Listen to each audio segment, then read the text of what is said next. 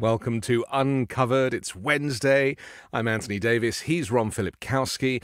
And together we uncover the MAGA propaganda that is not covered by the mainstream media. Ron, I should say a happy Easter to you. Of course, we're a couple of days behind now, but I trust yours was good. And, you enjoyed everything that went with that, if indeed you celebrated, and then the same is extended to those watching the show. We'll talk a little bit about how the MAGA Republicans framed Easter in just a little bit, because that was certainly very entertaining. But let's start by talking about Donald Trump. He's been increasingly unhinged, and as we say, he's on the ropes. He knows that these legal cases are not going his way at the moment, so he's becoming increasingly agitated, and it comes out in the weirdest ways. I want to start though with this speech where he claimed that he'd spoken to the family of Ruby Garcia and what they supposedly told him. Just set this up before I show the video. We've been able to sort of unwind this whole trail of how this happened. So Trump, what his campaign is doing right now is every day they are searching for a really bad migrant crime, a crime committed by a migrant. And then they're going to that scene, as they did in Georgia with Lake and Riley. These aren't pre-planned events. He's throwing these rallies together at the last minute, right after these crimes occur. And so what happened in Michigan was this crime occurred. There were two migrants. The victim was a migrant. The perpetrator was a migrant. They were boyfriend, girlfriend, Ruby Garcia. So this happens, and the Trump campaign immediately schedules an event, and it's in front of a small law enforcement group of like 10,000 officers that are going to endorse him. So he decides to couple the two together.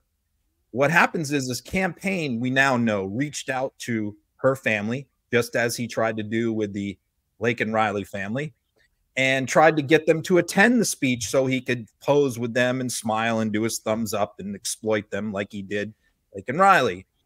And they refused to go. They wanted no part of it. They don't like Donald Trump. That's pretty obvious. And they didn't want to go. And they were a grieving family. So they didn't want to be exploited. So what does Trump then do? He gets up and he gives a speech and he holds up her picture and he says that he spoke to the family and they told him these wonderful things about her, which we now know he read in the New York Post from her obituary. The comments that he made that he claims her family told him were in her obituary word for word. So he completely made it up.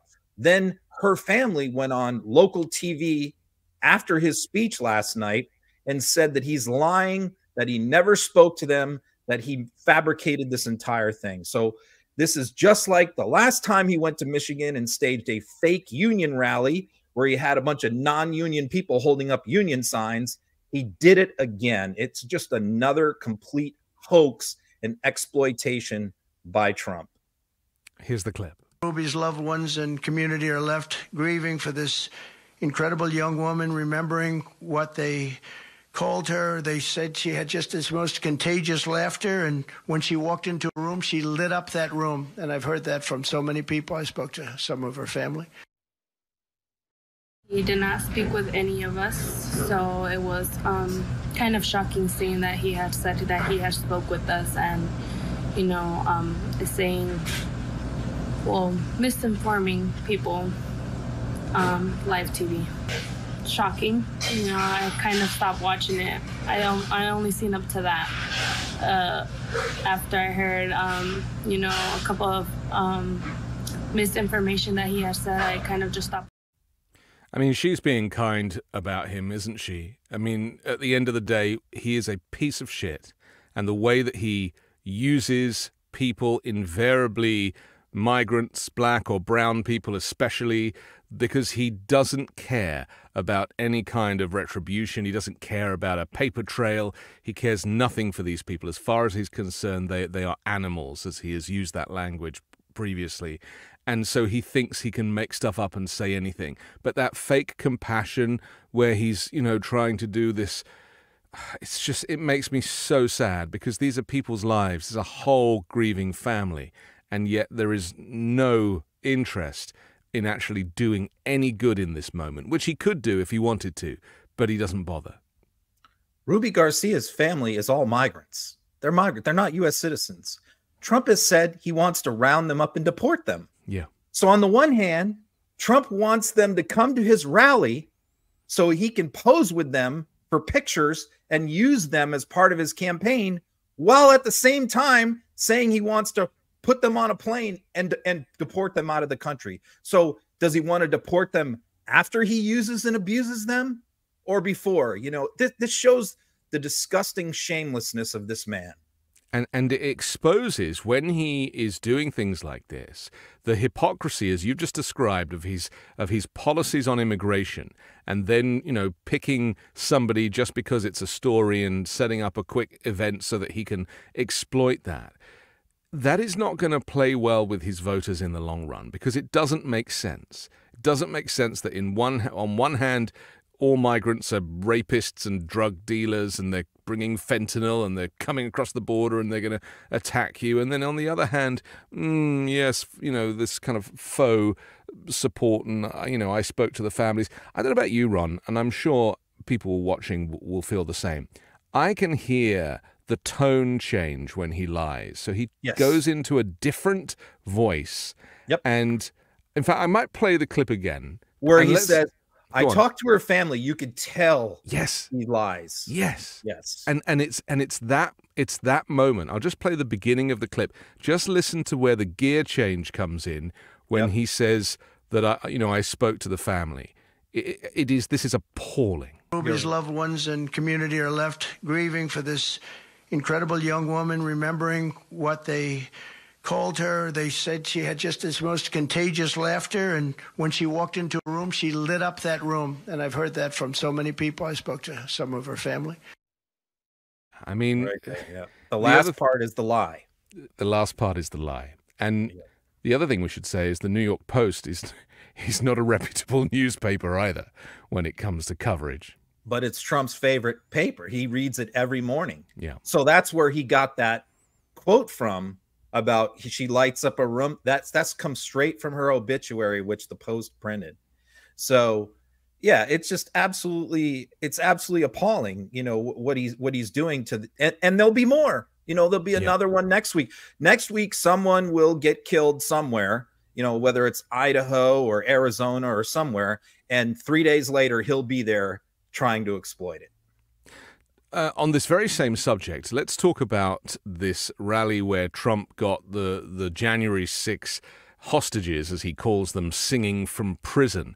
But there is a twist to this story, isn't there? Just tell us what happened. Well, are you talking about the officer's funeral in New York City? Correct. Yeah. So again, you know, officers get. I checked this morning actually. Officers get killed in the line of duty almost every day in this country, usually about 2 or 3 a week. And in the last 3 days, there was 3 more. One of them was hit by a car that ran a red light. Another one was shot. Another one was parked off to the side of the road and got hit by a tractor trailer that was probably drunk driving. Who knows? So officers get killed all the time. There was, at the time he went to this New York City officer's funeral, 8 officers had been shot and killed in the line of duty this year. Trump didn't say anything about any of those deaths. He didn't go to their services. He didn't go to their wakes. He didn't pose for photos with their families. Nothing. But this one happened, and he immediately jumped on a plane and ran up to, unscheduled, ran up to their service. Why? The reason why he did it is because their memorial service was scheduled the exact same day, right down the street from Joe Biden's big fundraiser that he was doing with Bill Clinton and Barack Obama. And the Trump campaign saw that as their chance to exploit the optics of Trump cares about this fallen officer, and he's busy attending this officer's funeral while Biden is busy hanging out with the big donors and doing a fundraiser. It was gross. It was cynical. And once again, just like with Lake and Riley, he was backstage with them, you know, with the big smiles and the thumbs up. It was just a disgusting sight. It really is sad that these families continue to allow Trump and his campaign to exploit them. And I hope that more families are like the Garcia family, who are going to tell him to, take a hike. It's going to keep happening, though, Ron, isn't it? Because, clearly they can't afford rallies anymore. The Trump campaign is having to funnel all the money into legal fees. And these rallies are kind of expensive to put on. So I would suggest that we should expect more of these guerrilla-style, doorstepping events that Trump does, where, they get some intel that these types of things are happening, and he shows up for a photo op in the same way that he lied about going down to Ground Zero on 9/11 and helping the firefighters. That's right. Let me go back to your original question, because I didn't answer that. How it ties into January 6th? Right, because we have this clip, yeah. Right. Of course, he is claiming, that he backs the blue, right? Well, he doesn't back the blue, because there were over 150 police officers that were beaten and injured on January 6th. He never went to the hospital and visited them. He never commended them for their service or praised them for their heroism on that day. And he has promised to pardon all of the people who beat them. And so after he goes up to exploit this one officer's death and claim he backs the blue, Officer Sicknick's brother went on TV and, pointed out that Trump not only has which I didn't know this, but Trump has not only promised to pardon the people who beat his brother and caused his brother's death, but he plays them singing the national anthem from the DC jail at every one of his rallies. And his brother, Sicknick's brother, pointed out that the person who answered the phone and was holding up the phone to record them singing the anthem was the same guy who beat up his brother, which ultimately resulted in his death a few days later. Here's the clip. He's now celebrating the events of January 6th. I mean, he's talking about pardoning those who were convicted of crimes related to the January 6th insurrection. He's calling them hostages. At his rallies, he plays a recording of the January 6th defendants singing the Star-Spangled Banner. I wonder how you react when you see the president celebrating that day, not even running away from it, but now celebrating it. He's disgusting, but I know I'm not going to change anybody's mind. By the way, the video that came out along with those people singing the national anthem, the person who picks up the phone in the prison is the very same person who assaulted my brother. Really?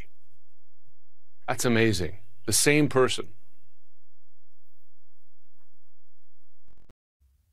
I mean, that's how hard it is for families of bereaved families who have been affected by Donald Trump's behavior or policies. It's to lose somebody is one thing, but to lose somebody in the types of circumstances that could have been prevented by the former president of the United States, refusing to call off the riot for hours. I mean, it is so tragic, and in that clip you can really feel his pain. Yep. Trump, I mean, most Republicans, how they handle J6 is to minimize it, to say, well, 90% of the people were nonviolent. They were just walking around in the Capitol, the ordinary tourist visit kind of argument. But Trump is not doing that.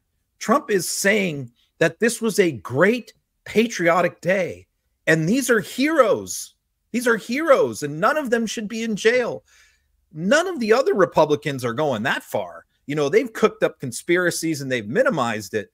But Trump is taking it to the next level. He is saying these people should be honored, and he does honor them at his rallies. And I just got to believe that the American people ultimately are going to make him pay for this. And, we talk about this all the time, that the voters who decide these elections are not the political junkies who are necessarily watching the show or on Twitter. They're the people who watch sports and local news and are raising their kids, and they check in a few months before the election. But going back to that Ruby Garcia story, that was played all over local news in a critical swing state of Michigan. And those low information voters who aren't on social media, That's the news that they watch. They watch their local news. And what they saw last night was Ruby Garcia's family all over local news in Michigan trashing him. So I just got to believe that when those kind of people check back in and they're unaware that Donald Trump is playing J6ers at his rallies. They're unaware that he's promised to pardon him. But when they become aware of it, I think they're going to recoil. I agree. The other thing is that Donald Trump doesn't really care about the January 6ers, but he does care about criticizing the judiciary, because it's him who's currently in the legal system, gag orders and everything else. And so anything that he can say that criticizes the judiciary for their decision over these January 6 participants, or anything, just in his mind probably supports his case that it's all a witch hunt. You know how this is a ploy, that he doesn't care about J6ers, like you said, was for 2 years he did absolutely nothing. Right. He didn't talk it was about election them. Time. They were all of their families were begging Donald Trump to do fundraisers to help them get attorneys, to help with their commissary, you know, their money for extra food and stuff in there, begging him to do something. He did absolutely nothing for them for 2 years, didn't lift a finger. He's only started talking about them and elevating them about a year ago. So, and that's because he's trying to use them to rally his base for this campaign. Yeah. So he's done nothing for J6ers. He doesn't really care about any of those people. He thinks that they're pond scum. But what he's doing right now by praising them and elevating him is to try and rally his base around him for this election. And it is literally just, it's going to be, as we get to the election, it's just going to be his base that support him. Because I can feel people hemorrhaging away from that guy. Because the more contradictions that we hear in, you know, various news outlets or on social media about things that he's said, or in this case, as we've discussed, where he's, you know, pretending to support somebody he doesn't really care about, there's going to be so many of these events and these incidents that come November, people are going to be like, who is this guy? Like, it's disingenuous. And yet we mentioned, and we should go back and discuss very quickly, this fundraiser that Biden did with Obama and with Clinton.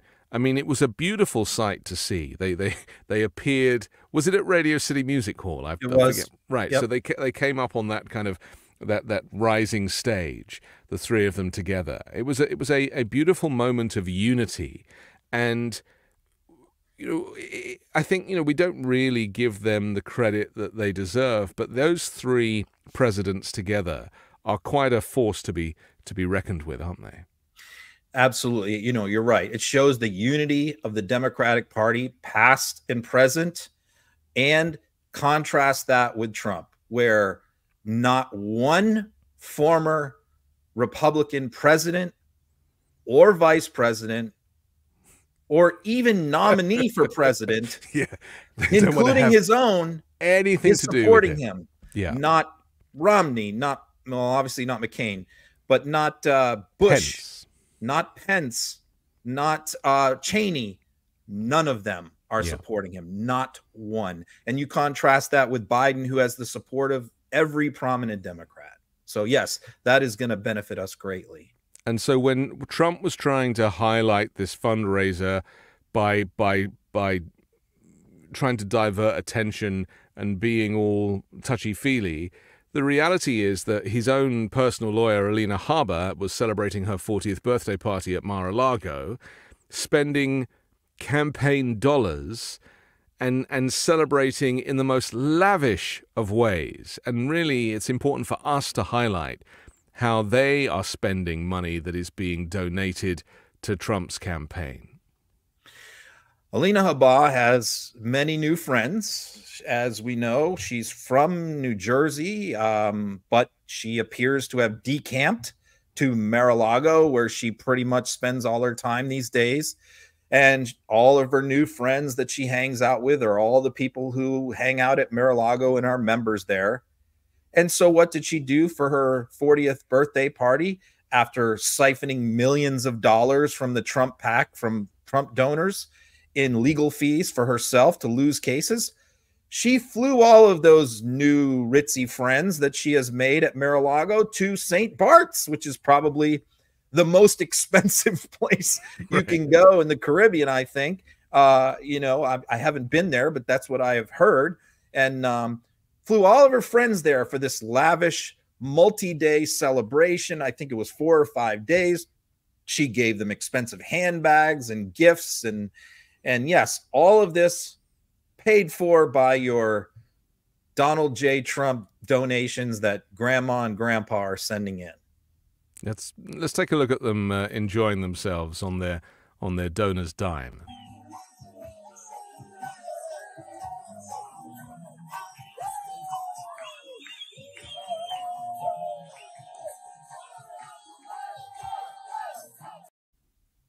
I mean, never really seen anything like that before. I was looking because, you know, Trump threw a party for her at Mar-a-Lago as well, and I was looking at and I was looking at pictures of that, and there was pictures of Kimberly Guilfoyle and Lara Trump with Alina Habba all like hunched around and, you know, posing, and everybody dressed up to the nines and celebrating, and it didn't look like they cared much for American politics in those moments. You know, they were really going for it.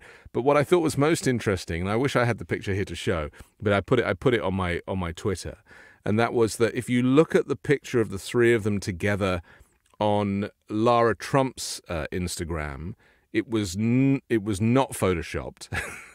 but when you looked at the picture of the same picture of them on Kimberly Guilfoyle's Instagram, she had a completely new face, Ron. Completely new. I mean, when are they getting the time to Photoshop these things?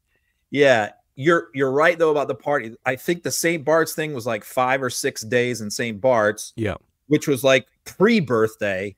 And then they all flew back to Mar-a-Lago for the actual birthday party on her birthday, which they had a big bash there too. So yes, it's just a never-ending party for Alina Habba, Lara Trump, Kim Guilfoyle, and friends on Mr. and Mrs. MAGA from Topeka, Kansas dime. And again, all of this will eventually kind of come through and chip away at the Trump vote. And I think that's what they fail to recognize, is that they're having, you know, they're just, for them, you see, these people are so wealthy. This is the thing. I think people forget these people are so wealthy.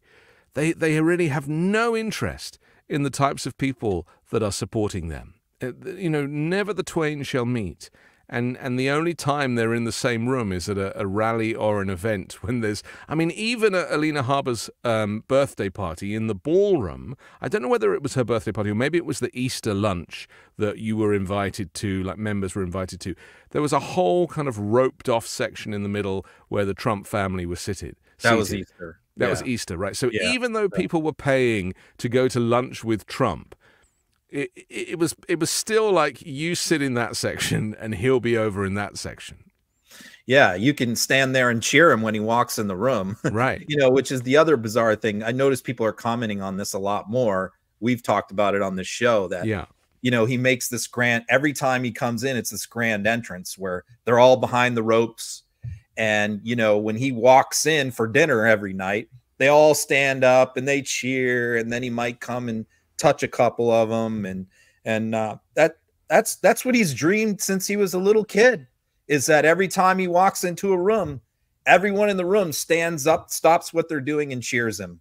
This is what he's dreamed about since he was 6 years old, and he's finally created this world. Yeah, I mean, he would be so happy just continuing his life out in Mar-a-Lago as an ex-president, pretending to be the president, have everyone calling him Mr. President, and just, you know, playing the role, because that's how I saw his presidency. It was that it was a reality show where he played the role of the president, but what he didn't realize is that he was literally crashing world markets by his decision making and making life hell for minority groups and immigrants and LGBTQ people, like, and also climate change, of course. And so really, and also the free right to protest. Oh, sorry, there's a whole bunch of things I'm remembering now from his presidency. But you know, he has no idea about the car crashes going on in the background as he keeps walking forward. It's just chaos.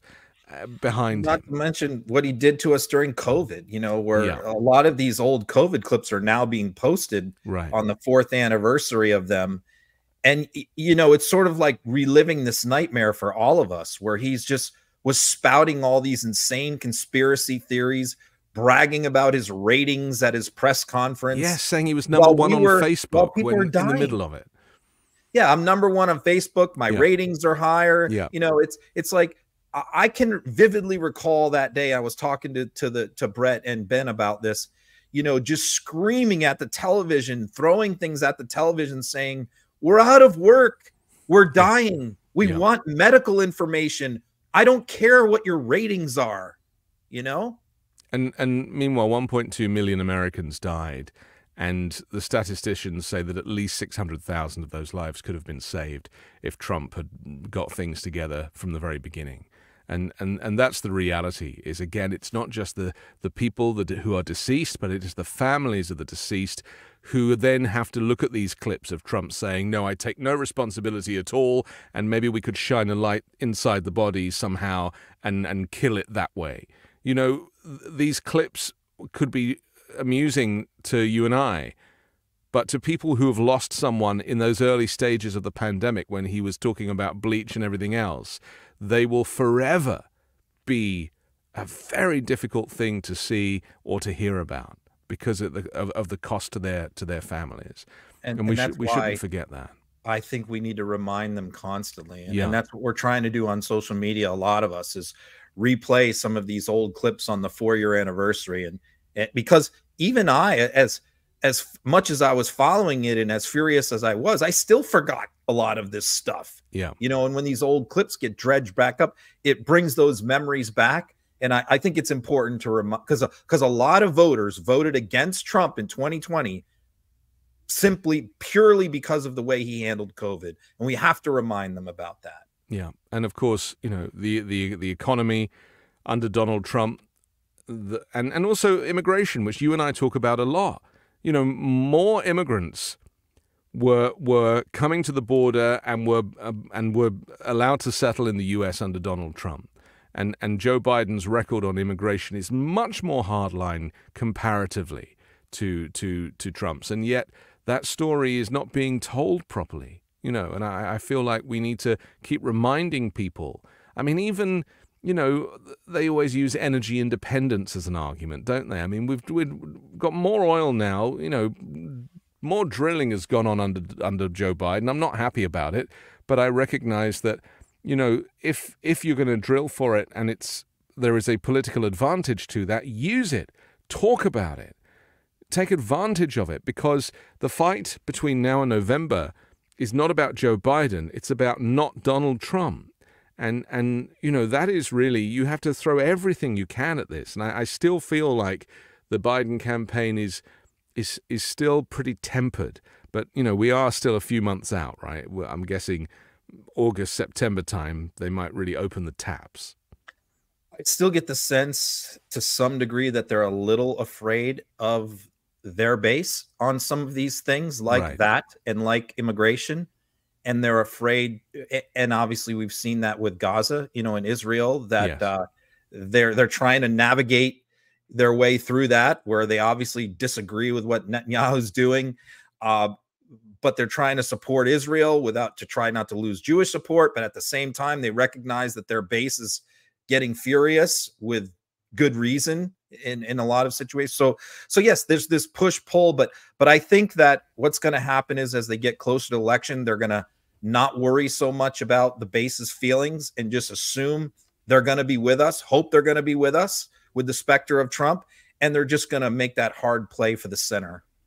I would just say something. I just want to say something about Israel, because it's not a topic we talk about that much, because it's still playing out in real Thank God. time. Yeah, Right.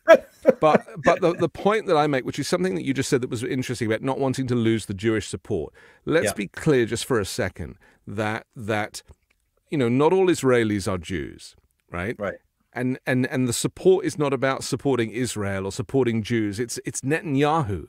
And Netanyahu does not represent all of the people of Israel. And there are so many people in Israel that want Netanyahu gone. And Netanyahu, who is the one who is instigating all of these attacks, in response to that terrorism event, he ultimately is a Donald Trump character. He is under investigation. He does not want to lose his job as a prime minister, so he is holding on to it, like desperately, because he knows that corruption charges are awaiting him if he does. And that's the tragedy of that story right now. It is. It's the worst case scenario for Biden. It is. For this attack to happen with somebody like Netanyahu as prime minister. Because Exactly. if it was somebody else, this war would not be being prosecuted this way. Of course not. I mean, there would have been a two-state solution discussed and the international community involved, and, everybody would have felt like they'd done their best, put their best foot forward. But Netanyahu is the one who is blocking time and time again. And so it's not as simple as being like, Biden wants the support of the Jews, because, this is not about, it's not really about the Jews. This is about, again, one authoritarian character, far-right authoritarian character who is mistreating not just the people of the Palestinian people, the people of Gaza, but his own people too in this. So I just thought I'd kind of point that out as an aside. Talking of the religious, let's talk about how MAGA handled Easter, because of course this is something that they always trying to manipulate the language, right? And claiming that Joe Biden, like that Trump used to do this about Christmas. I'm bringing Merry Christmas back and all that stuff. I mean, let's just take a little look at how Fox handled this story. If you were concerned with the waning of religion in America, I mean, here's your example, Mark. Yeah, for years we've been having a campaign to put Christ back into Christmas. Apparently under Joe Biden, we got to put Christ back into Easter too. Yeah, the other thing that happened yesterday, and I thought this was even just quite a stunning point of view. It doesn't make any sense, Ron. That's why he's doing that awkward face at the end, because they literally don't have a story here. Joe Biden is a Catholic. He was at church on Easter. Meanwhile, Donald Trump's Easter message was just a happy Easter and a whole page barrage full of criticism of the judiciary. I mean, even Daily Caller, which was founded by Tucker Carlson and is currently being run by Ben Shapiro, retracted their story about this hoax that they bought into. But for Fox, this is great content, Easter, sacrilegion. And it also proves that I feel like I can never sleep because, every time I step away from social media, there's like a new hoax that has to be debunked. And I feel like I'm one of the people that has to be upfront in doing that, along with some others. But the reason why I say that is I was at a local Democratic event for local candidates in this area, and I was the guest speaker there. So I was there for 3 hours because a lot of them wanted to talk to me after and all that. So I hung around for a while. So I was offline for 3 hours, which for me is basically an eternity. That's a fate worse than death, that is. I get to my car, I open the phone, and just every right-winger on social media is tweeting, Biden has declared Easter Transgender Day, and it's just was all a hoax. This was the same policy that has been in effect for March 31st, commemorating since 2009. Then they started the Easter egg hoax, which is Biden is not allowing any religious symbols on the Easter eggs at the White House, which has been the policy of the White House for 30 years. This is not coming from Biden. These were policies that were in existence long before Biden, that they claimed Biden is the one who did this, and he's canceling Christians. He's attacking Christians. It was all just a ridiculous hoax. And you have to ask yourself, obviously this stirs up their base and gets them clicks and ratings, but does any of this filter out to the average swing voter? I doubt it, but who knows?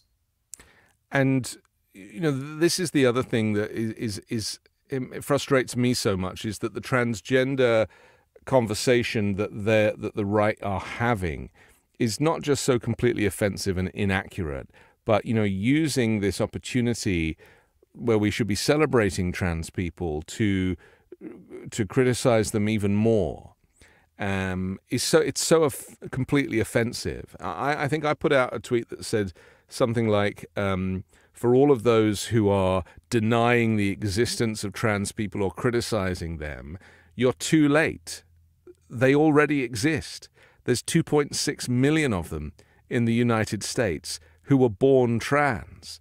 And I think we need to start using that language of being born trans, because, again, this is something that they just refuse to understand. They think it's an identity that you just kind of take on in middle age, where you're thinking, oh, actually, I think I'll identify as trans. It's like, are you kidding me?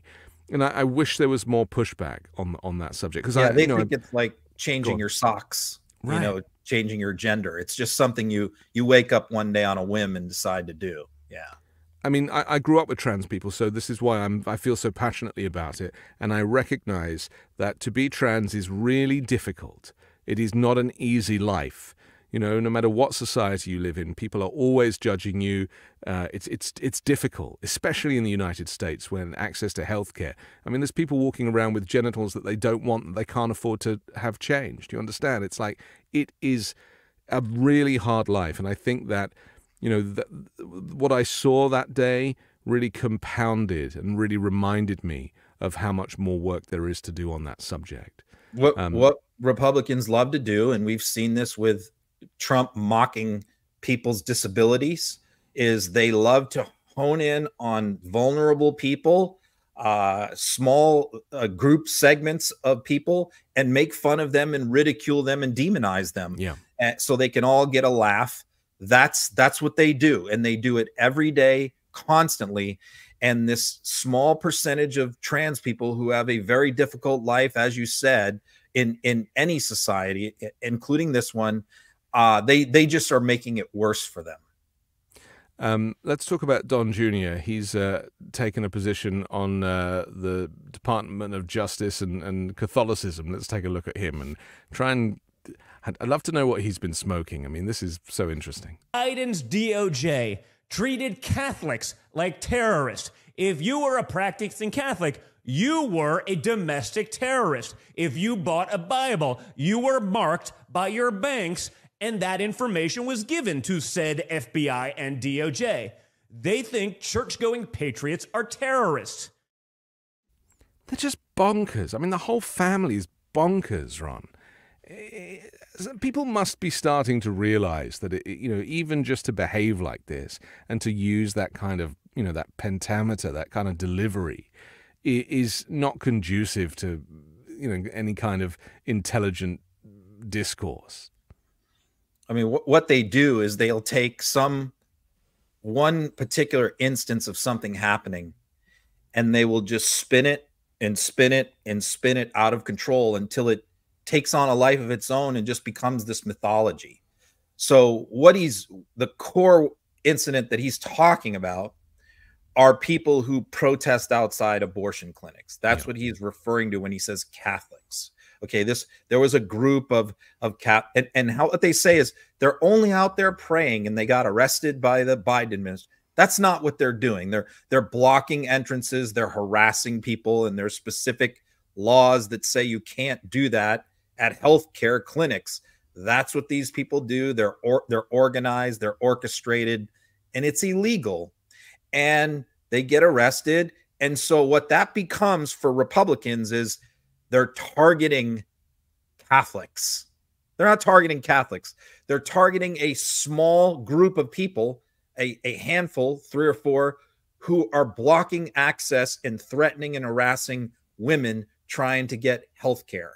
Okay, how would they feel if they were standing outside vasectomy clinics yelling at men? What are you doing and going in there? What, screaming and yelling at them.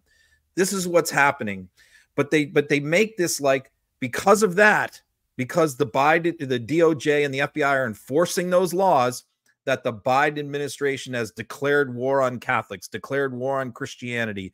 The thing about Bibles being reported to the FBI, again, that's just some internet conspiracy that just never happened, that he's just completely making up. So I think it's important, and that's why I watch these crazy podcasts. This is the son of the Republican nominee for president, who is plays a prominent role in the campaign in this movement.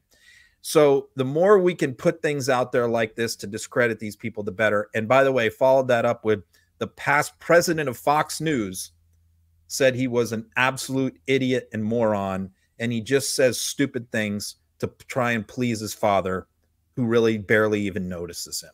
I mean, that's the tragic part of this story, isn't it? That, you know, Trump obviously was trying to get the attention of his own father, Fred Trump, and then now, of course, because no one went to therapy and dealt with any of this this historic trauma, that now Trump's own children are trying to get the attention and support of their father too.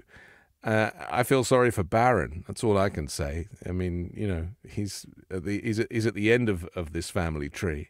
Let's talk about Florida. Some good news out of Florida, thanks to the Supreme Court there, that is actually putting abortion as well as legalizing marijuana on the ticket. Tell us about this. Well, this is really huge because Florida's new law just went into effect. Basically what it was they had the 6-week abortion ban, which a 6-week abortion ban plus what you have to do to jump through hoops to get exceptions approved, etc., basically means Florida now has a total abortion ban. And Florida has become a sanctuary state for abortion in the South. It has been over the last year since Roe was overturned, the only southern state where you could easily and safely get an abortion through 15 weeks. But now that door is closed. Now there are no southern states where that can happen as of this week. So women, especially in Florida, are infuriated by this decision. So what the Supreme Court did is they upheld that law, which is now in effect, but they allowed the ballot referendum. The referendum would go on a ballot, which for November, where women can get those rights back and return it back to a Roe standard. And they added to that, they also approved the ballot language for the marijuana initiative, which we have medical marijuana in Florida, but it's very expensive. They make you renew your card every 6 months, go to a doctor. It's very expensive to have a medical marijuana prescription in Florida. So what you're going to have this November in Florida, even though the Republicans have a decided advantage over the last few years here in what used to be a swing state, is you're going to have all these new people who have never voted before, especially young people. You're going to have a bunch of people who are going to show up to vote for legalization of marijuana who have never voted before. And these people are not showing up in polls because no pollsters call these people because they've never voted. And you're going to have a lot of women show up to vote who have never voted before.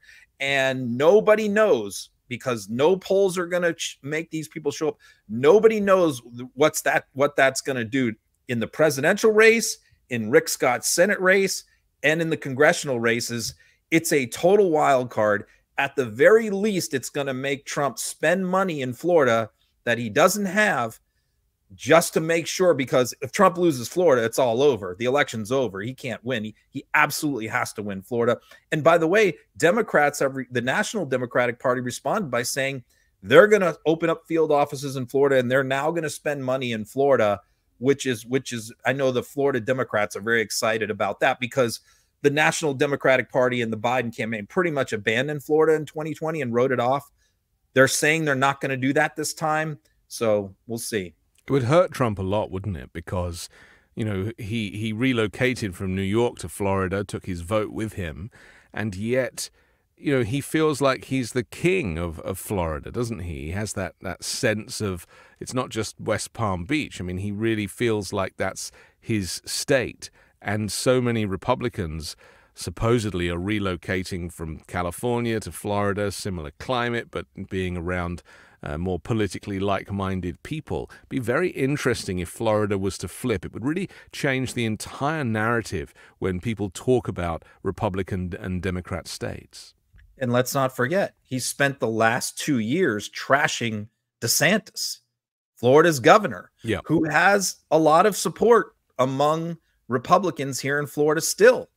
And so how is that going to affect the race? DeSantis is not going to campaign for him or help him in any way. He gave a sort of backhanded endorsement, and DeSantis hasn't said a word about Trump since, and vice versa.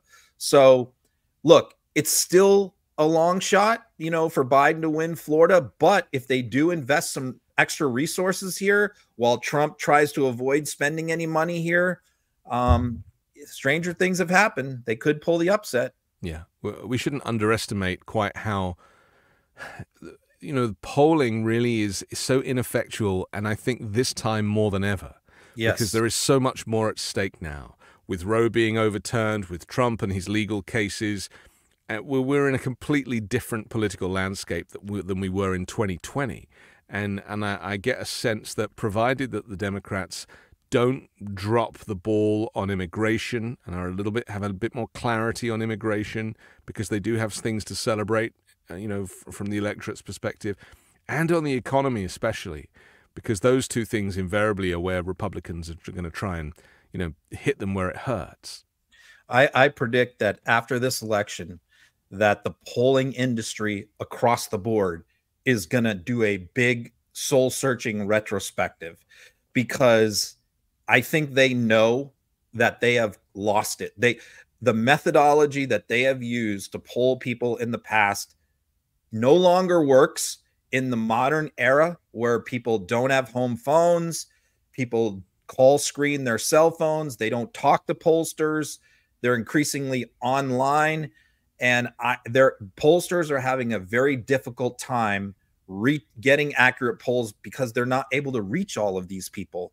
And so this is why I never post any poll results, never have, positive or negative. I don't look at them. I don't read them, because I don't believe any of those polls. It's crazy that in this age of information and data that we aren't able to poll people. I mean, Facebook must have the data on who's going to win the election. Amazon must have data on who's going to win the election. It must be part of their algorithm. I think there's a way to do it, but it's very, very expensive. I've talked to some old school pollsters. They have told me that there is a way to do it, but it's extremely expensive to commission an accurate poll that takes a big cross section of people. And therefore, only a handful, like a Senate candidate or a presidential candidate, does it, and they don't do it very often, and they don't share those results with anyone. So these media polls that are out there where they're sampling like 800 people, they're just absolute garbage to be completely disregarded. Charlie Kirk is doing his best to win the suburban mum vote, isn't he? And going out of his way to, bring about a larger contingent in that demographic. Let's have a little listen to him. We've basically told a great generation of young women, don't get married, don't have kids, go get a corporate job, and it's created mass political hysteria. And then in their early 30s, they get really upset because they say, you know, the boys don't want to date me anymore because they're not at their prime. And people get mad when I say that. Well, it's just true. If you're in your early 30s, I'm sorry. It's like you're not as attractive in the dating pool as you were in the early 20s. But again, you have your corporate job and cats, so I thought, you know. He's no oil painting himself. What's he doing here? Where was this event?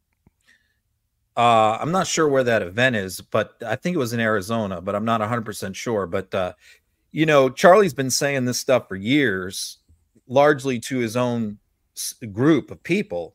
And we at Midas and have, you know, people have largely on the left ignored Charlie Kirk for the most part.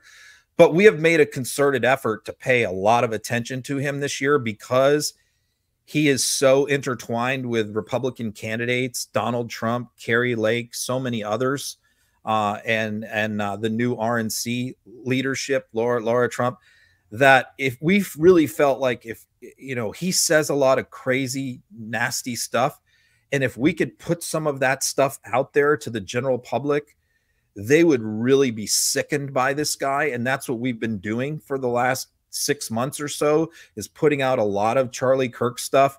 And I can tell you that what has happened is even the MAGA people, even on the right, he's getting a lot of backlash, a lot. And they're saying, you're embarrassing us, dude. You're hurting us, dude. Shut your mouth. What are you doing? I mean, he came out against birth control this week, birth control. And he's talking about, you know, women going downhill after they're 30. You know, when he married his wife when she was 32. So I mean, he made statements about Martin Luther King, saying he was garbage and Martin Luther King shouldn't have a holiday. So we're going to continue to beat on this Charlie Kirk drum over and over again. As long as Republican candidates continue to wrap their arms around him, embrace him, go to his events, we are going to hang his words on them and make them own what he stands for and what he says. And what we do is we highlight the facts of what he's actually said. We're not about changing it or slurring him or libeling him, just presenting his hypocrisy and making it absolutely crystal clear that stuff that he says doesn't get lost in the noise, because he is so offensive. Not to mention that stuff about, you know, black pilots and wanting a white pilot and all that stuff. I mean, it's just, it's so offensive and so racist, and so much of this stuff is misogynistic and racist, and there's no way of hiding it. You know, the GOP hasn't really changed in that way, but it's being delivered in a different way, and he's an example of that. And what he said on his show last week about Midas Touch was, he said Midas Touch is not just going after Trump. These guys are going after the whole MAGA movement. And he is absolutely right. I wrote that in an outline 3 years ago, that my game plan, I don't want to just take out Trump. I want to take on the MAGA influencers that prop up Trump, that raise the money for Trump, that elevate Trump to the grassroots. And Charlie Kirk is a big part of that. There's many others, but discrediting Charlie Kirk is key.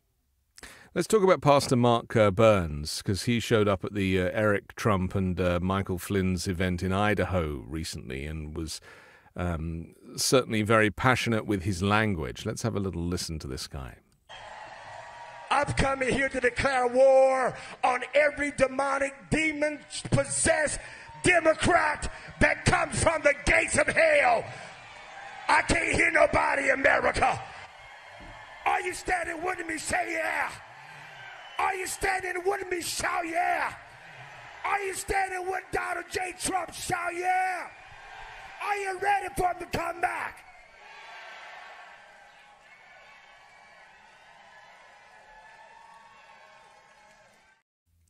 Evangelical is an understatement with this guy.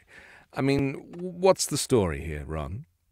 One of the biggest differences between the two parties right now, and one of the biggest advantages Democrats have, is Democratic voters in Democratic primaries are choosing the candidates, right?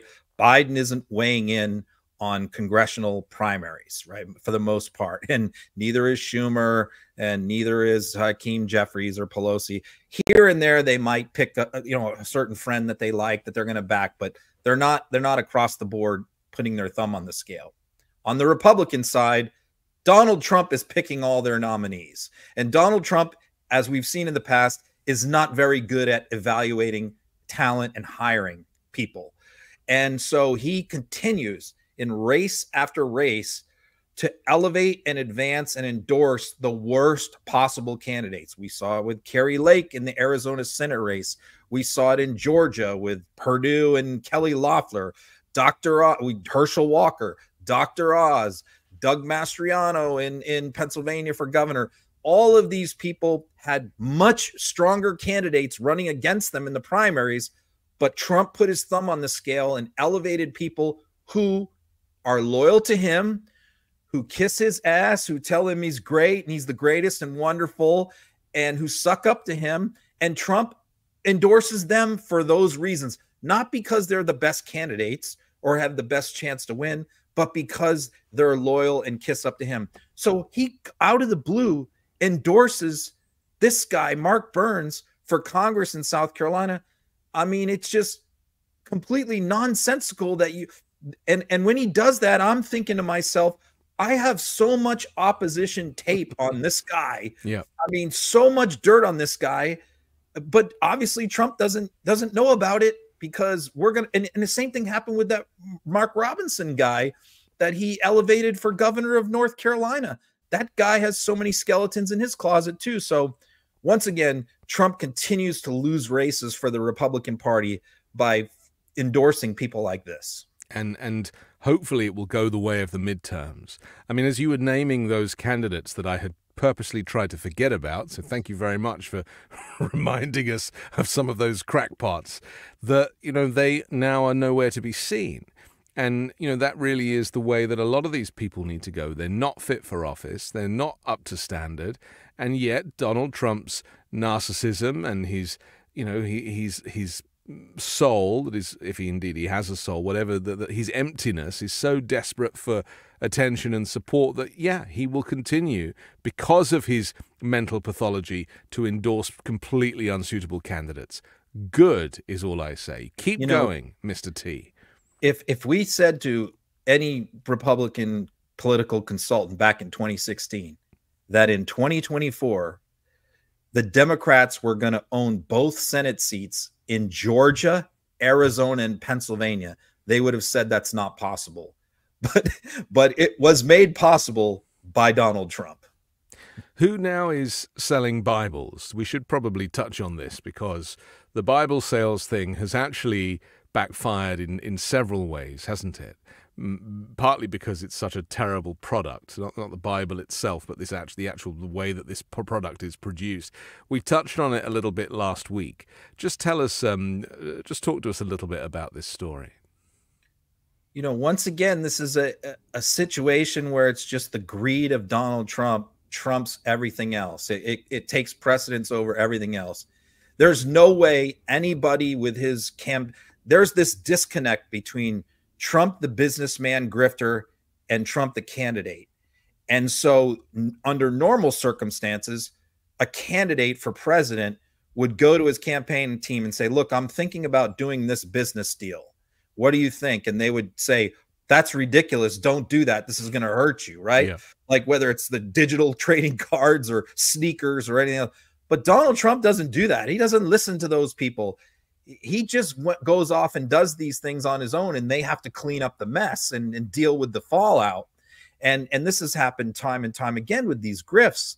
So when he comes out with this Bible thing, this was, I think, even worse than the sneakers and the NFT, because it's blasphemous. That's why. Blasphemous. It's blasphemous. What I heard from some evangelicals, even Republican evangelicals, what bothered them about this was he added the Constitution and the Bill of Rights and some of the Pledge of Allegiance and this stuff to the Bible. And even Republican evangelicals were upset about that, because you don't mess with the Bible. You don't add to it. You don't add political documents to it. And that's what they've done with this Bible. Yeah, it is. It's the coming together of church and state, Ron. That's it. That's how they should have advertised it. Here's Lee Greenwood. They only are condemning me and the president, Donald Trump, for broadcasting faith through advertising a Bible. I have my Bible right here that President Trump signed to me, by the way. It's like great evidence for me that the president is a Christian. And I'll tell you, even the people on the left, go to church, celebrate Easter this week. Well, I'm not a Christian, but I'll sign your Bible if you want me to, Ron. I mean, come on, this is so obvious that it's a grift, and Fox viewers or whichever channel that was must realize that. Here's the thing. Trump couldn't get, and Fox News and Newsmax couldn't get anyone to defend Trump on this. They couldn't get any senators, any congressmen, nobody wanted to go on TV to defend Trump's Bible sales. So they're stuck with Lee Greenwood, who's his business partner on this deal. And what is Lee Greenwood? What is his pitch, right? How is he defending this? But he's, first of all, he's saying, well, this is just going to help put the Bible in more people's hands and they'll get the word. Okay, for $60. But, what did he just say there? It proved to him that Trump is a true Christian, because what he said is he mailed one of these Bibles to Trump, and Trump autographed it and mailed it back to him. Beautiful. That proves to Lee Greenwood that Trump is a true Christian. And by the way, Lee Greenwood has been married 4 times. Trump has been married 3 times. Not that necessarily is any proof of what's one way or the other, but it's interesting that the 2 Bible sales partners have 7 wives between them. Let's just talk very quickly about the share price of Donald Trump's media empire that he took public last week. where he was, stood to make $3 billion. It was valued at its peak around $9 billion, then it dropped to $7 billion. I mean, I don't quite understand how its valuation can shift so significantly. There's a very good chance, because the graph has pretty much been going down and down. There was a brief spike, down and down, is that this ain't going to be worth shit by the end of the month. What's interesting is he's suing the people who created Trump Media. When Trump Media was hired, they had startup money. Trump didn't put any of his own money in. He had investors. He never does. That put money in, right. And then he hired some tech guys to build out the Truth Social page. All of those people are gone, as usual. Trump business partners get jettisoned, fired. So the people who created the website have all been fired. They're gone. And some of the initial investors are gone. A couple of them are currently they've just pled guilty yesterday to insider trading. So a couple of the initial investors.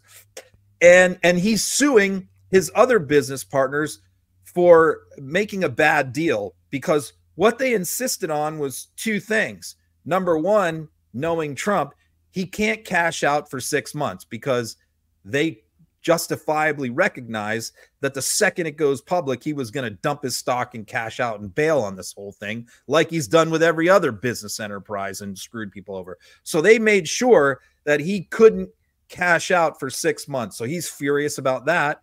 He's also furious because they stipulated that he cannot go onto Twitter. He's got to stay on Truth Social. So this has his hands tied behind his back, because he's running for president and he's got 82 million followers on Twitter, but he's not allowed to go on Twitter because of the deal that he negotiated with these guys. So it's a real mess. The stock has lost a third of its value in the last 5 days.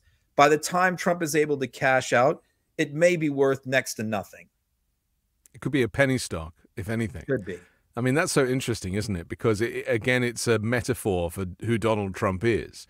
Creating this empire that is just made of nothing. It's just all branding, and yep. Really, but there's nothing to it.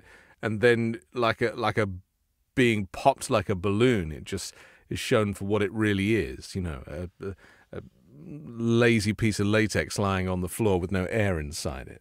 It was quite the metaphor, wasn't it? Okay, let's talk about Marjorie Taylor Greene. I know that how much you love these types of conversations. She's really got it in for Mike Johnson, hasn't she? In fact, there's talk that there might be another revolt within the ranks. Let's take a look at her. Yes, ma'am. Steve, I'll tell you, I was at the tire shop here in my hometown of Rome, Georgia today. And people were asking me about it. They're outraged. Everywhere I go in my district, everyone is so angry at Mike Johnson. And one guy said it to me like this. He goes, do they have Mike Johnson's wife tied up somewhere and have a gun to her head? What is wrong with Mike Johnson? And everything you just explained, people can't even comprehend who he is and what he is doing. But I tell you, I'll put it to you like this. I think he's been promoted to be the senior partner at the firm. And you know what that means. He is not working for Republicans. He is not helping Republicans. He's not even listening to Republicans. He is doing the very dirty work of the deep state, and it happens fast and shocking. Let me give you guys. That's very interesting, isn't it? Referring to the Trump group as the firm, which is a kind of mafia reference, isn't it? No, she's talking about the deep state. She's saying that he's become a senior partner with the firm. He's been bought off by the deep state. That's what she's saying. And so the deep state, you got to learn the MAGA code. I'm so sorry. The deep state is, of course, the U.S. government. So she's saying that he's effectively siding with Joe Biden, who and Mitch McConnell and Chuck Schumer. That he's compromised. That he's sold his soul to the devil. Is basically what she's the argument that he's making. This is going to get really, really interesting next week. Okay. And I'll tell you why, because she filed the motion to vacate, right? So the question, but she didn't call it up for a vote. So the question becomes, if she calls it up for a vote, then that's when the rubber is going to meet the road here. But no one else has backed her to do that yet. So the question is she just doing this for publicity to get a bunch of interviews, or is she serious? Well, the rubber's going to meet the road Monday, because what Mike Johnson said going into the Easter break here was that his first priority when they return on Monday is Ukraine aid. Okay, aid to Ukraine, and that the House Republicans are bitterly divided on that. Probably most of the House Republicans are opposed to it. A slight majority are probably opposed. And so this is going to be an ugly battle. And he's come up with some BS reasons why he's changed his position on Ukraine aid, which is, oh, we're going to do it as a loan and we're going to get reimbursed by new Russia sanctions and this is that. All these things are just window dressing, a smokescreen. He's going to pass Ukraine aid. The Senate's going to pass it. And then we're going to really see what's going to happen. Are these Republicans going to then side with Green and say, okay, time to oust this guy right before a huge election when they're trying to hold on to a razor thin majority, or not? Are they just going to yell and scream and do nothing? I mean, if there's anything that's going to get Mike Johnson toppled, it's going to be Ukraine. So it wasn't the budget thing. It's going to be Ukraine.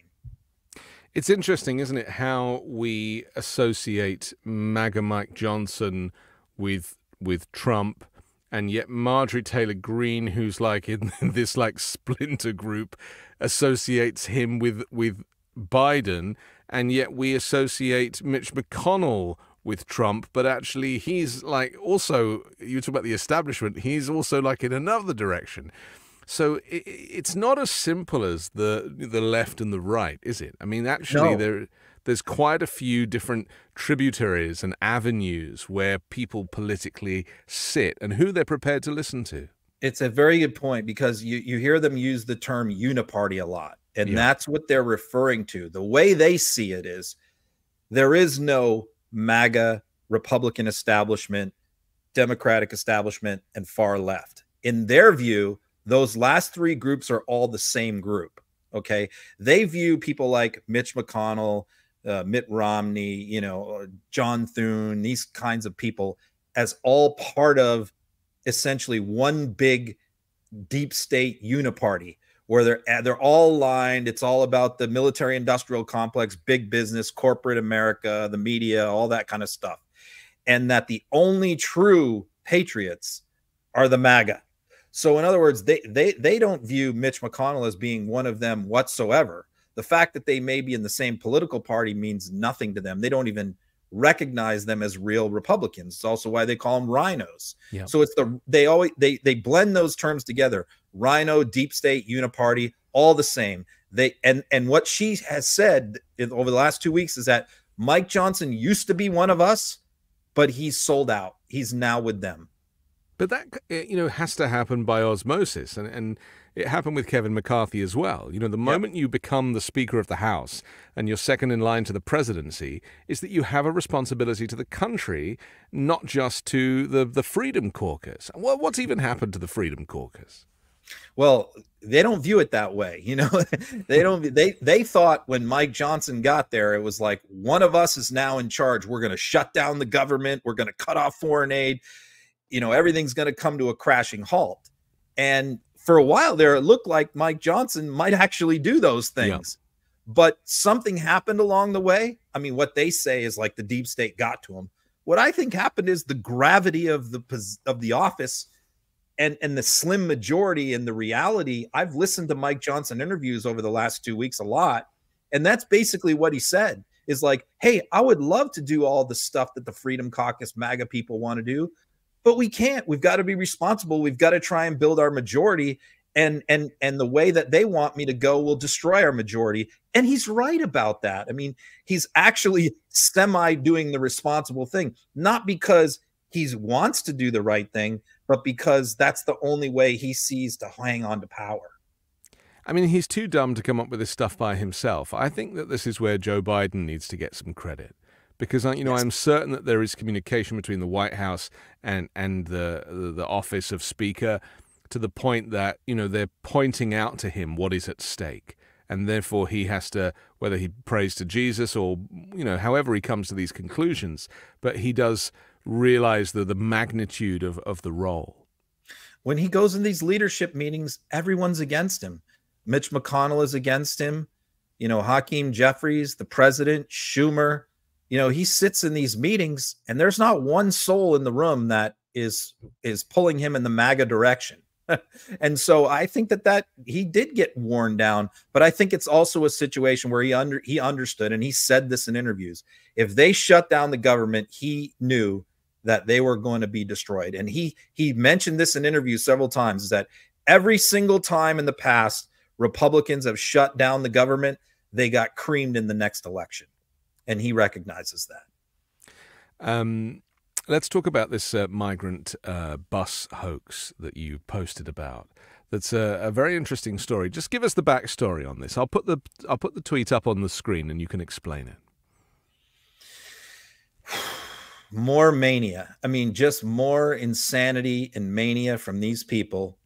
They're obsessed with migrants. That's their whole thing. And they're convinced that there's all these secret trips and buses and everything of migrants being shuffled around. So what happens is the March Madness NCAA basketball tournament is going on, and the Gonzaga basketball team from the state of Washington arrives at the Detroit airport, board their buses to go to the game that they're playing in Detroit, in Michigan.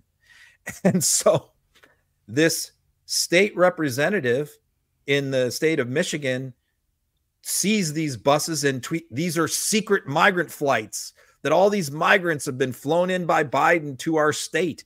We're being invaded. There's buses of migrants invading our state. And you see there, I chose that one because it was retweeted by the chairman of the Michigan Republican Party. The top guy in Michigan retweeted this hoax. It was a basketball team.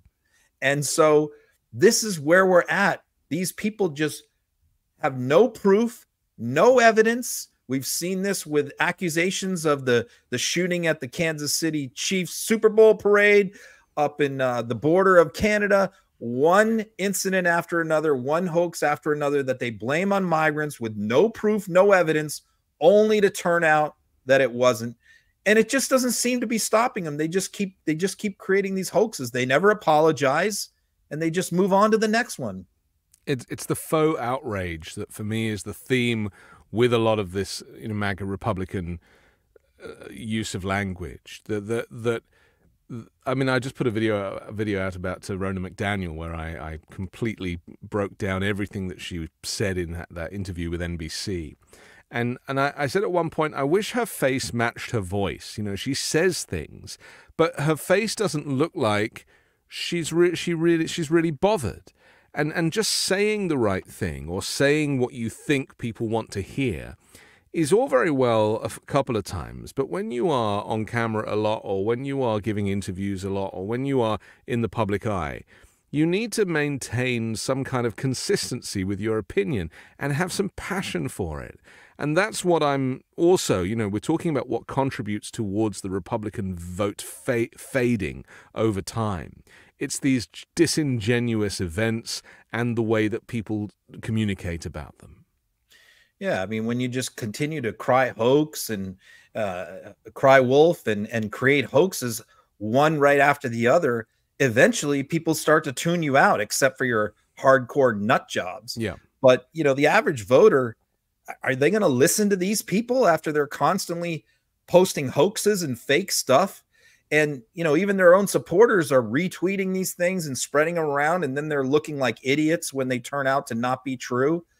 It's not going to slow down the hardcore crazies, but, hopefully the average people are going to get tired of this nonsense. Democrats are not doing this stuff. We're not constantly putting out fake hoaxes day after day with no proof, no evidence. And not only that, it's not just nuts on the internet. It's Fox News. It's Newsmax. This stuff is mainstreamed on the right. It's also the disgraced former president. And yeah. that really, if he leads, then people will follow. And so, he's always been the kind of guy that where his ego is such that if he squints, it goes away. And that's what he tried to do with COVID. It's like, let's not test people and then there won't be so many. And it's like, are you aware of the consequences of not testing people? You do realize you're going to kill half the country. But in his mind, the ego is such that by not testing, you're not going to get as many numbers, and then the graph isn't going to look as big, and he's like, there you go, I sorted it out. I mean, it is not just the dumbest position to take, lacking in any kind of intelligence whatsoever, but it is so, you know, he thinks of himself with this messiah complex, and that's where a lot of this stems from, isn't it? It's like, it's his way or the highway, and if he closes his eyes, then, you know, nuclear war is over, and it's celebrating, you know, Trump International Day.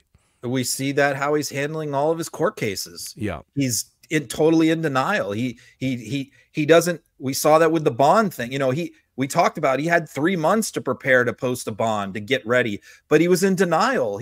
Even though it was obvious to everyone he was going to lose and get hit with a big fine, he just never believed that it was going to happen until it happened. And look, this guy has a criminal trial starting in 12 days. Criminal trial where he literally could be going to jail in a few weeks, in a couple of months, when, and by the way, this is a criminal trial where he has to be in the courtroom every single day, all day. It's not civil where he can pop in and out. He's got to be there for this. And he literally could be going to jail in May.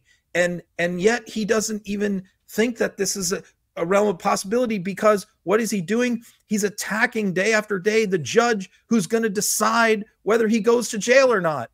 This is not anything that a sane, rational person does. If there's one person out there that is going to decide whether you get probation or prison, and you're going to attack that person every single day, only a madman would do that. And their daughter, which is probably worse. Yeah. Still, you know, I listened to the news on NPR, and again, they're just covering this election like a standard two-horse race. No mention of his mental health, no mention of his authoritarianism and nothing. It's so frustrating to me, you know, as a traditional newsman, you know, that's my background, coming to this and hearing a country with you know, a dictatorship knocking on the door, and just covering it like it's a normal election. It's like, are you kidding me? You know, this country is so young. You know, I think people forget that. This country is so young. It hasn't had the opportunity to evolve over thousands of years like other countries that have seen coups and the rise and fall of dictatorships and you know, various political historical events, which you know only full too well with your background in teaching history. And you know, I think about some of the young people working in newsrooms, especially in National Public Radio, and they just have no idea what's going on here, like no idea. And if you compare Trump to Hitler or any of the dictators in history, or even the existing ones in you know, which we talk about all the time, they cannot make the correlation, because he's come from reality television. It just makes him like a kind of jovial, like a novelty character. Yeah, I mean, you could definitely fall. I cover all these guys, and there is a circus clown element to a lot of these people, you know, whether it's George Santos or Kerry Lake or any Herschel But it's Walker. deadly serious. But it's it is deadly serious. But you catch, sometimes you fall into the trap of laughing at these people and treating them as a joke. But like you said, you can't, because their intent is very bad. Okay, we have 1 minute left, so let's talk finally about the networks and how they're kind of starting to report on this stuff. Let me play this clip from CNN. I mean, debates bring up this issue. There was a report that the White House wants more people to see Trump rallies, the whole thing, because they're so wild and in some cases unhinged. Maybe they're having the opposite problems, that people are not hearing Trump quite enough. Do you think that they want debates with Trump to really put that center stage? Yeah, I mean, I think you're definitely right that Biden benefits from having Trump as his opponent and as his foil. You know, to say there are plenty of Democratic voters who are not enthusiastic about Biden. We know that. But I think more so, there are Democratic voters who are terrified of Trump. So the more they can play up that contrast is going to be incredibly beneficial to them. So yeah, I think a debate could be something that they're looking forward to. I mean, you know, that is a little progress, but there is no urgency in that debate, Ron. No urgency, no fear of authoritarianism, no fear of the collapse of America and that knock-on effect. You know, when America sneezes, the rest of the world catches a cold, famously. I think here's what's going on. In 2016, the media ran his rallies, you know, covered them cover to cover, had Trump on all the time. Trump was on Morning Joe all the time. Trump was on CNN all the time. Too much. Okay. And they treated him as like a show, a reality show. His campaign is a reality show. And the post-mortem from the media was, we screwed up. We messed up. We shouldn't do that again. And so in 20, they overcorrected and they ignored his mania, his craziness. And they thought the best thing to do is ignore him. And throughout 2020 and 2021, and even a little bit into 2022, I was saying this is a massive mistake. What you have to do is you have to have that middle ground. You don't cover him cover to cover. You don't show all of his speeches. You don't show all of his press conferences, but you don't ignore the crazy. You do have to come in and pull out the crazy and show that to people. So we went from covering him too much to not covering him at all. But now I think the White House understands.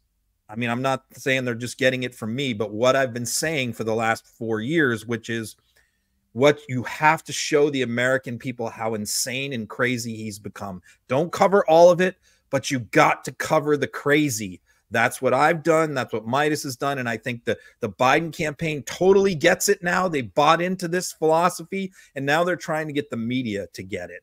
Yeah. There's so much, but my point about urgency is also important. He's talking about internment camps, like talk about Project 2025 on the news all the time, like dismantle it, bring experts in to talk about, you know, Christian nationalism and what it means for secular people. There's so much to say on this subject, and they're like, oh, should he do TV debates? I mean, like, who cares? You know, that's how I feel anyway. Listen, we have to finish, but I'm thrilled to have this conversation with you, as always.